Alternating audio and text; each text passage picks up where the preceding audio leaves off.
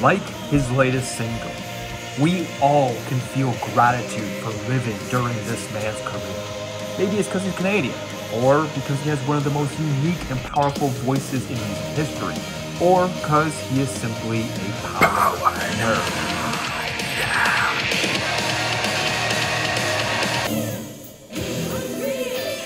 Sure to feed your cat if you haven't already done so, or else it and Devin will be really angry with you.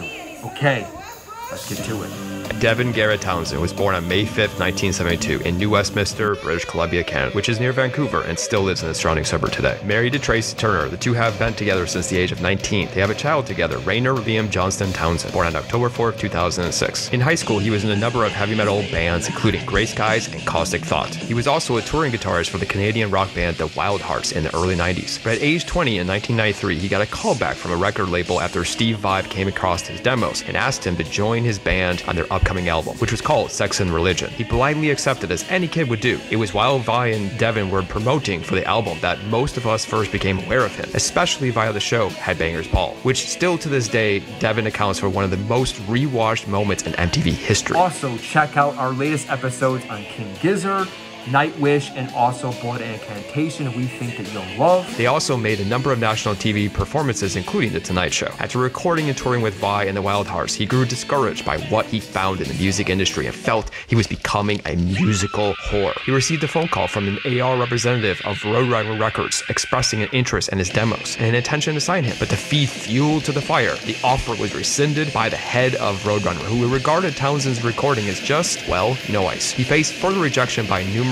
record companies, even by Relatively Records, who he had worked with while with Steve Vai. Finally, Century Media Records contacted him and offered him a contract with one simple request: just be you, Dev. Make it as extreme as you like. Devin would agree to the 5-album deal in 1994, which became both a blessing and a curse. This allowed him the opportunity to release his frustration under the name Scrapping Young Lad, which of course immediately showcased the humor in him. Initially, it was just a solo project, as the debut released in '95 entitled Heavy as a Real Heavy Thing was all him. He wrote, mixed, produced, and played all instruments on it. The album may have only sold a few hundred copies in its first year and led Century Media to question their decision. But critics generally were positive towards it because what was not in question was him delivering on something unique and extreme. For its time, it was one of the most disturbing albums you could possibly hear. Heck, it starts off with Devin pretending to be a 3-year-old child saying, "This is play Devy, spell Devy. I like me who wants to play. Play to Devy?" And then once there was a bear out there, a real life bear, and he ate the kids. And it ends with a song called Satan's Ice Cream Truck. Sandwiched in between are death, thrash, industrial, and pre-new metal songs. And if you didn't believe me that this album was him releasing his frustration on the music industry, well, read those lyrics. Definitely rough around the edges. And whereas I personally enjoy his demo work from 86 to 94 a little more, which you can hear by his ass-sorted demo albums, it did lay the groundwork. He continued to blow off steam with his first solo concept album, which tells the story of a fictitious death metal band from South Central Poland called Cryptic Corridor. As the story goes, during a gig, their guitarist breaks a string, oh no, and the band is forced to improvise and tune up to play punk rock instead. The band accidentally becomes an overnight success and decides to sell out their metal look and sound to become a commercial punk rock band called Punky Brewster, a pun on the 1980s US television series of the same name. Again, humor would play a big part in his life, and his album is just wickedly fun. He claims the album took a week and a half to write, 6 days to record, 12 hours to mix. For the sophomore release of Strapping Young Lad, he decided to assemble a true band. Two of the members were sort of involved on these first two discs. Bassist Byron Stroud was the photographer for Heavy as a Real Heavy Thing, an additional vocalist on Punky Brewster, which guitarist Jed Simon also did some background vocals on. Three of them were also in the band called Caustic Thought while in high school. After Devin left the Wild Hearts, he decided to move to Los Angeles, where he slept on a mutual friend's couch. It was there where he wrote both City and Ocean Machine, which were the sophomore releases for both Strapping and his solo career. Both actually were influenced heavily and inspired by Los Angeles, along with, in the case of City, also the Battle Angel Alita Magna series from the 90s. It was also there where he met Gene Hogan. In classic Devin fashion, he claims he knew nothing about metal music, but he did think it would be easy for him to make the most extreme metal album imaginable, and Gene was the most extreme drummer he knew, so he asked him to join Strapping Young Lad. Gene, who at the time was with Chuck Schuldiner and Death, yeah, you know, the greatest death metal band ever. And before that, as a kid, he was with an equally gifted and arguably first ever prog death metal band in Dark Angel. Why Gene left Chuck for for this completely unknown, unestablished Canadian is unknown. Other than Gene has indicated being blown away by Devin after spending time with him. Regardless, Devin was spot on about the importance of him. He is, after all, nicknamed the Atomic Lock and the Human Drum Machine for a reason. His creativity, arrangements, and trademark double kick drum rhythms, not to mention point-blank accuracy, is legendary. Besides Devin himself, and not taking anything away from Byron and Jet, but the combination of Devin and Gene would wind up creating one of the most powerful forces in music history, which is probably a hell of a debate. Gene and Chuck or Gene and Devin? Obviously, it's a stupid question as both are iconic. Either case, their sophomore release City came out on February 11th, 1997 and altered the extreme metal scene forever. Speaking for myself, I have been a loyal Townsend and Hogan fan for life since. As for the other album, Ocean Machine, which also came out a little later in 97, marked the first time using his real name. Both City and Ocean Machine are regarded as his masterpieces, so apparently good things happen when Devin is in LA. But they could be more different from one another. Where City was metal, frantic, and intense, Ocean was a rocker, yet energetic, but also gentle and mysterious. I remember at the time making a tape I called Ocean City, where I combined songs from both into one bio mix tape. It was epic, great for mowing along to. Speaking of epic, the last 4 tracks of Ocean are out of this world, one of the best stretches of music ever. And the album also comes with arguably his most well-known song in life, A Beautiful Rocker. He then quickly followed up Ocean with another solo album under his name, Infinity, which introduced the world to his more theatrical and musical side. It also came with a live staple on his Bad Devil, a fun, bluesy rocker. But Devin, as we all know, was also busy at work, and even before all of this, during the time in LA, he unexpectedly came into contact with Jason Newsted of Metallica. Yep, you can thank Devin for getting Jason fired from Metallica. Devin, the homewrecker. Kidding. But in all seriousness, it was the blow that broke the back, according to stories from all of them. Jason and Devin were working together on the next project called Physicist, which they described as being more extreme than even Strapping Young Lad. But Metallica made sure to put an end to this project. This came after they found the IRA demo in '94 that included them working together. It pissed them off, which came on at a very different time in their lives that, well, say now, where they just wouldn't have cared. This forced Devin to continue the rough idea, which became his latest solo disc called Physicist, released in 2000. It is his most disliked album, in large part because it comes off as a half-baked idea thanks to what went down. But this didn't stop Devin from pushing forward. Teria in 2001 is a prog metal masterpiece, melodic and atmospheric. It was an opportunity for him to combine all his elements up to this point and was inspired by his homeland. It was an introspective look of where he grew up in southwest Canada. When listening to it, it makes a ton of sense. Also, very well produced, probably to counteract the rough production and heard on Physicist and poor reception that came with it. It comes with a number of staple songs like the epic Earth Day, the emotional solo-filled Deep Peace, and the larger-than-life theatrical ballad of Nobody's Here. Accelerated Evolution, released in 2003, is often overlooked, which is odd considering it has one of the most well-known and best songs ever in Deadhead. Look, Dev, it gets confusing when he kept changing band names. Accelerated Evolution was created as a counter-energy to keep him sane while writing Strapping Young Lad's third album. It shows, as at the time it was his most accessible, with a more alternative rock sound and delivery. This balance of energies is something he would often do moving forward. And speaking of energies, writing and playing for Strapping Young Lad came at a cost for Devin. Again, a blessing and a curse. In '98, he was diagnosed with bipolar disorder, a condition that unknowingly was heightened by his alcohol and drug use at the time, plus the intense life that came with the persona he created through Strapping Young Lad, Sklit and all, something he struggled with for the next 10 years. Anyone who listens to Strapping can understand why this might be. Reluctantly, and despite frustration mounting against Century Media, Devin did release 3 more albums with Strapping, thus fulfilling their contract agreement. It's unfortunate the damage that had resulted, as Strapping Young Lad is still to this day highly regarded. Those 3 additional albums in their self-titled in 03, Alien 05, and The New Black in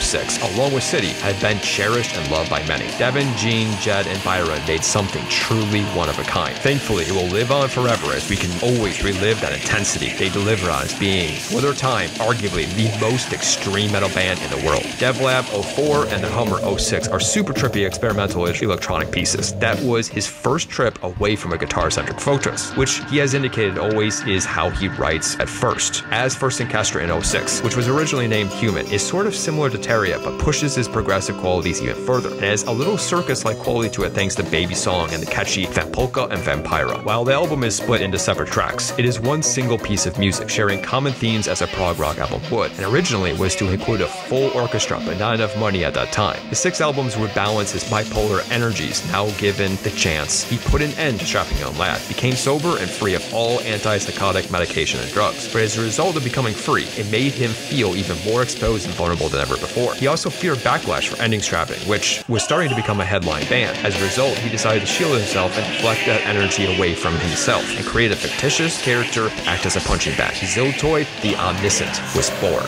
and with it came his love for puppets, Broadway, and storytelling. He says he was embarrassed by it at the time, and his mom telling him that he was crazy for busting out his puppets, which that story is made even more relevant as Jim Henson always got made fun of. Well, like Jim, who's laughing now, Ziltoid, besides being the perfect shield, became a success and brought a new fan base with him, not to mention much needed merch, aka money. It also allowed him to evolve his stage show, bringing more support, props, and overall stage show presence, which you can see on the Retinal Circus and Ziltoid live video albums. For those who do not know, Ziltoid is an alien from another dimension, specifically that of Ziltoidia 9, and is on a quest to find the ultimate cup of coffee. If a planet does not, he destroys it. The story picks up as he arrives on Earth and is freaking brilliant. It also marked the first time Dev used the drum kit from Hell Easy Drummer software machine created by Meshuggah's drummer. Once complete, he took a year-long break after away from everything to spend time with his family and reset his life. While reflecting and reviewing some 60 song ideas that he had laying around, notice they all fit into 4 distinct styles. He decided to cut off his trademark skullet hairstyle and the thousands of memes that came with it, and moved on to his next epic project, the Devin Townsend project. Originally only meant for 4 albums, 3 more project arcs though followed. The original consisted of 4 entirely different emotional themes coming together in one form. Kai kicks things off with a mostly acoustic focus and captures the calm before the storm. Every song pretends to build on something heavy, but it never does. That result is electric and one of the most unique in his catalog, also very bluesy. Kaya also, along with Disc 2, Addicted, came out in 2009. Addicted is a straight-up alternative rocker and showcased the beloved X the Gathering singer Anarchy, always been popular amongst fans. Disc 3, Deconstruction, and 4, Ghost, both came out in 2011 and could not be more different from one another. Deconstruction is very much strapping on lad, but even more bombastic. Worth noting that throughout his career, he has always changed up who he plays with the goal to match the energy of each idea through many great musicians. This one was no different, and it came with a lot of guest vocalists to capture this wild story and all its characters. It's an intense ride. Ghost, on the other hand, is his softest, most gentle, and peaceful album to date. Like a spiritual new age, mostly instrumental meditation. He would tour extensively for the 4, and it created an epic live show, with each night focusing on each energy. It was truly special. The Contain Us box set will show you. The next project came as a surprise to even Devin. The plan was to work on the sequel to Ziltoid, but every time he sat down to write, everything came out positive and alternative. In this new state of being, decided to run with wherever his emotional spirit wanted to take him. The result was Epic Cloud and bonus disc Epic Clouder, which was very alt-friendly, mixed with a few heavier moments, notably a remake of his old song Kingdom of Physicists. The album is in a double entendre, being both among the clouds as the band had been flying along a lot while on tour, and represented his trademark wall of sound production heard throughout his career. And it seems his spirit was still not ready for the Z2, as Casualties of Cool came next in 2014. For this one, yet again created a new band name. The idea was to see what comes out of 2 creative forces working together, with both giving equal creative freedom. That being Dev plus the beautiful and soulful Shay Ami Dorval. Dev met Shay through his bandmate and musical bestie Dave Young, who was teaching her at the time. Dev brought her on for background singing on Kai, which fast forward thought would be perfect for this creative idea. Casualties is story and film. The arc follows a man marooned on a hostile planet, being lured there by a voice of a siren that ends up being the purveyor of mortal game. The game is a metaphor for the relationship between men and women, selfishness and accountability, and ultimately the relationship between an artist and himself. The story starts in darkness and ends in light. Casualties as a bridge represents the process of getting through the dark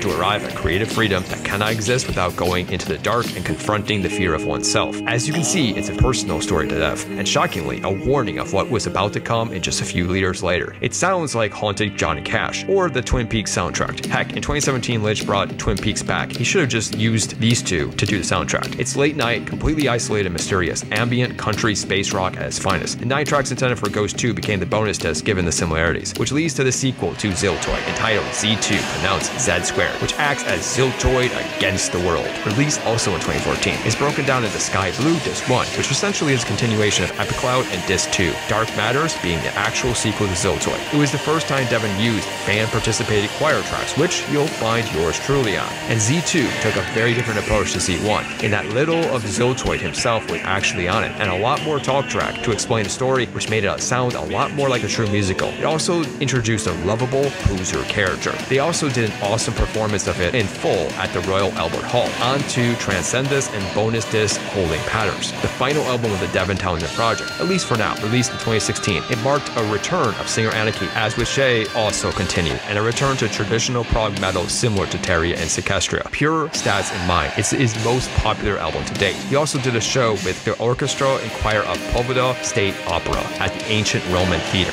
Truly epic and a long time coming. So, Devin Townsend project is over.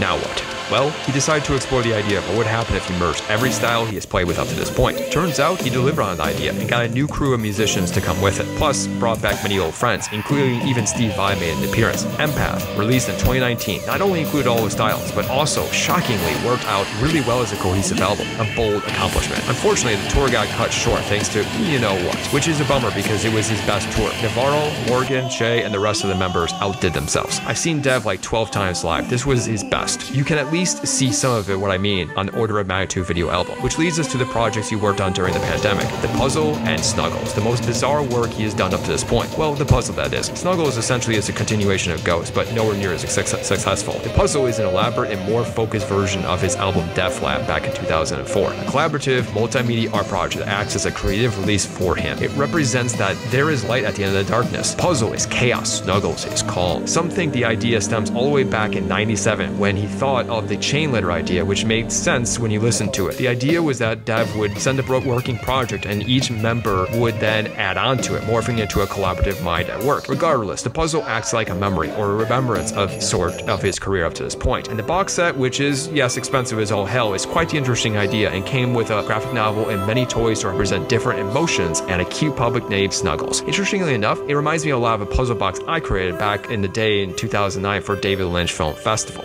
Lightwork and Nightwork was also worked on during the pandemic, but presents itself as him reflecting on his life post-pandemic. Released in 2022, only difference between Light and Night is thematically Night was too dark for the main disc. Whatever it is, man does this guy's well of ideas never run out. Outside of a couple tracks on the Night side, this might be his most accessible and radio-friendly yet, with endless forms of positive emotions bursting out from the void. It also might be his most experimental. This leads us to his latest album, PowerNerd. And if you've been paying attention, yet again acts as a calm before the storm for his latest project. The positivity and sickness of PowerNerd will soon be contrasted by follow-up The Moth and Extol, which will literally represent the life of a man from birth to, well, life beyond. It is expected to be over-the-top, dark, and uncomfortable. And finally, his dream of writing directly with a full orchestra and doing an official full-length musical will be unleashed. As for our review of PowerNerd, that will come on another episode, plus another episode on Devin showcasing his greatest strength and weaknesses. Plus, you know, we can't resist Grafikmetal where we reimagine the branding and many of Devin's album covers. So subscribe and stay tuned for more great stuff on Devin. Check out our latest episodes we think that you'll love in Blood Incantation, King Gizzard, and Nightwish. Until next time, I'm Peter Von Wright. You've been watching Grafikmetal. Cheers and keep on rocking. That's good.